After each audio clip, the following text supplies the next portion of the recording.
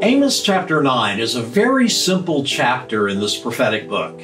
It's very intentional in its purpose, and it's very easy to understand. First of all, it's a vision given to the prophet Amos of the Lord standing by the altar in the temple. And the Lord communicates two things. First, Israel will be destroyed, period. The details are found in verses 1 through 10. Then Israel will be restored, verses 11 through 15. And the restoration is no less intense, no less complete than the destruction. So first, the destruction of Israel. The Lord says this, "Strike the tops of the temple columns so that the foundation will be shaken. Bring down the roof on the heads of the people below. I will kill with the sword those who survive. No one will escape. Even if they dig down to the place of the dead, I will reach down and pull them up.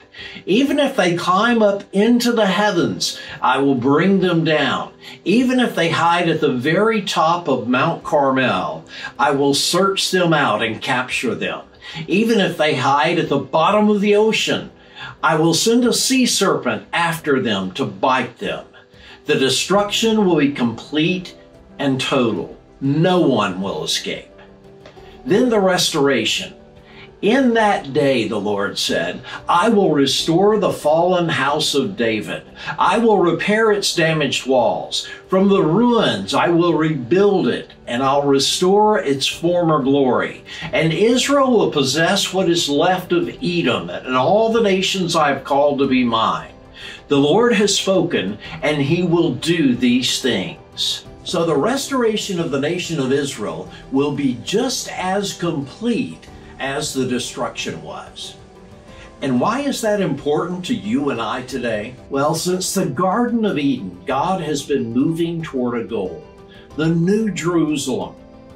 It will not be until the arrival of the New Jerusalem and the new earth that pain and sorrow will be finally vanquished. So the pain and hurt associated with destruction is always followed by the joy and fulfillment of restoration. There's always a purpose in the pit. But until that time comes, we have the great privilege of being ambassadors for Christ, faithfully representing him to a dying world. So as you process and read Amos chapter 9 today, remember that you're an ambassador of the one who will reconcile all things to himself.